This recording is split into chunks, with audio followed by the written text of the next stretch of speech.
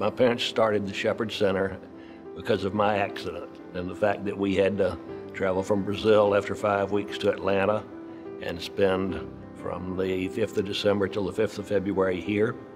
And I didn't get a whole lot better. I continued to drop weight until I weighed 82 pounds and headed to Denver the 5th of February. But they really had no clue what to do. It was all guesswork, and it was an effort to make it so that other people who didn't have the means wouldn't have to travel. Disability rights are civil rights. Interesting, because nobody ever thinks about that. And they really are.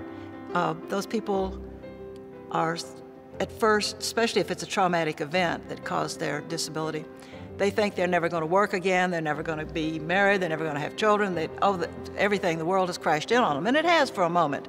But we try to get them to think that they have a future, and if society will be more open and welcoming, they will have a better life. Shepherd has had a great deal of impact on many people. We have over 1,000 new patients a year. We teach the patients and their families how to address all of the new problems that they have as a result of their disability and oftentimes get them back into the workforce. Shepherd Center is indeed the Shepherds.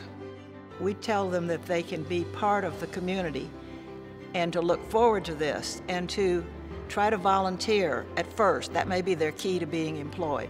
But we do try to help people find employment and realize their skills. They may have different skills now or do them differently.